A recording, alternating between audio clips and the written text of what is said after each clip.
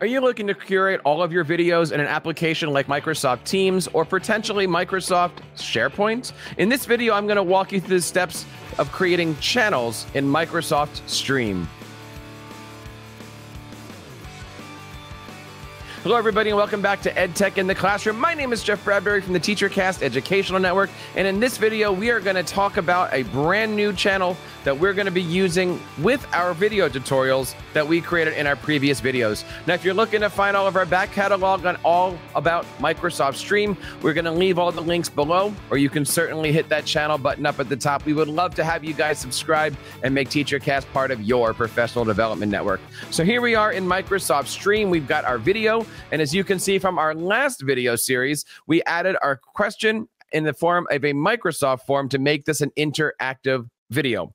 Now, the next thing that we're going to do is we're going to click over here on these three dots. And you can see I have a menu here where I'm going to click on Update Video Details.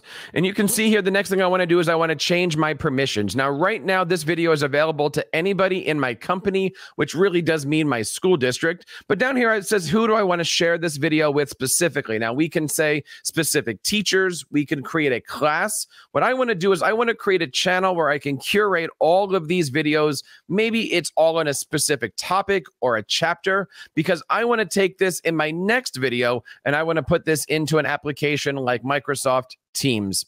So over here, I'm going to click on Share with my channel, and it says Search for Channels. Now, I don't have any channels yet, so I'm going to click on Create a Channel, and I'm just going to call this channel Chapter 1. Pretty easy, right? I can also have a channel description. Now, what do I want? Do I want to access this as a group channel, or do I want to make this a company-wide? I'm just going to make this a company-wide channel. It's just easier for me. And of course, if I want to, I can always add a custom channel image. Let's do that now. So here we have a nice image of our TeacherCast logo, and I'm going to hit Create. And now you see we have this not only in our Chapter 1 channel, but also it's available to myself and our entire company or our school district. Next thing I'm going to do is I'm going to hit Apply.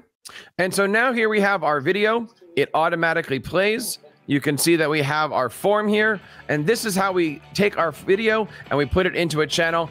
In our next video, we're going to show you how to take this video and video channel and embed it into Microsoft Teams. Stick around for that. And of course, we love it if you guys subscribe to this video, click on that bell button, and let your friends know that we have some great videos here over on TeacherCast. And that wraps up this video on behalf of everybody here in the TeacherCast Educational Network. My name is Jeff Bradbury, reminding you to keep up the great work in your classrooms and continue sharing your passions with your students.